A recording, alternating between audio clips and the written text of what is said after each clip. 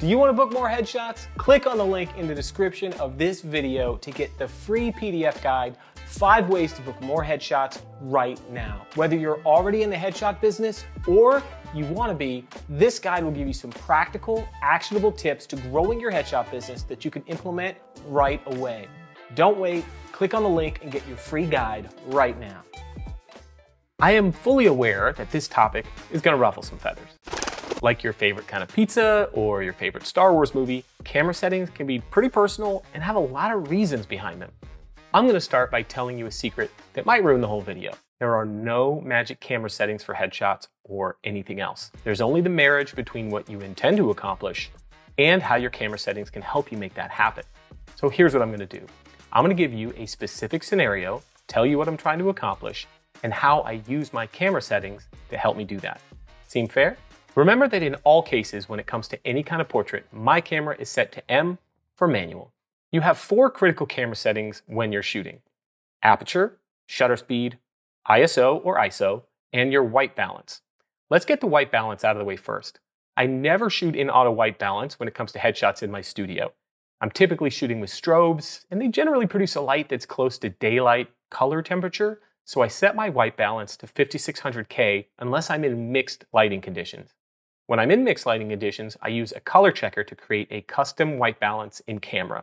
In either case, I always shoot a gray target so that I can tweak the color balance in post-production. I've got a video you can check out on exactly how I do that here in the description. There'll be a link there too. This leaves me with 3 main settings in the exposure triangle: aperture, shutter speed, and ISO. Each one of these settings affects how light or dark the image is. So since they all affect the brightness, I choose the camera settings I use based on the secondary effect each setting has. Aperture changes the depth of field. Shutter speed affects motion in the image and can control how much ambient light gets in. ISO affects the noise level and dynamic range. Think of it like this. There are multiple ways to get a correct exposure in any situation. How the image looks and feels changes depending on how you combine those 3 settings based on the secondary effects they have. If your priority is getting a really shallow depth of field, you might choose to shoot at f2 and then just adjust the other settings to get a correct exposure while keeping the aperture at f2. If you're shooting at a football game and your priority is freezing the action, you might choose a higher shutter speed like 1/1500th of a second.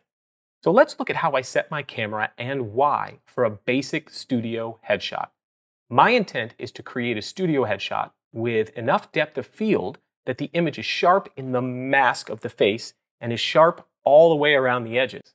We replace backgrounds a lot digitally to give clients more options, and shooting at a really shallow depth of field makes background removal more difficult sometimes. So for the aperture, I choose f8.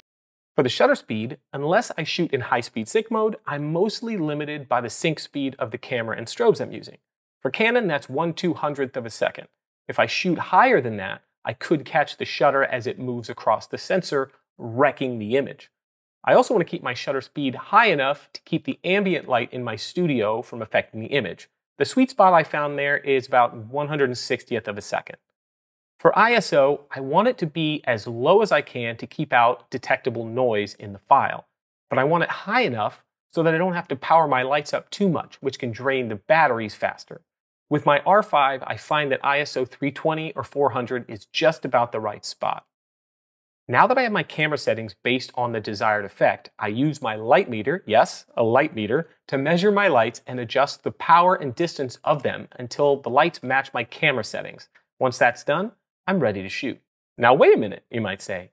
You lock in your camera settings, then adjust the lights to match the camera? Yes! That might seem backwards to some of you watching this, and I get that. Adjusting the camera settings to the light definitely makes sense when it comes to available light portraits, but I'm not doing that here. I have specific settings chosen for a specific reason based on the requirements of the job. In that case, the lights should serve the camera, not the other way around. That's one of the major benefits of shooting with strobes: complete control of the light. So that's it. You may choose to do stuff differently based on your needs, based on your style, but hopefully that peek into my thought process was helpful in getting you started. I'm gonna make more videos like this based on different shooting scenarios, so be sure to like, subscribe, click the notification bell so you can be the first to know when I do. Thanks for watching.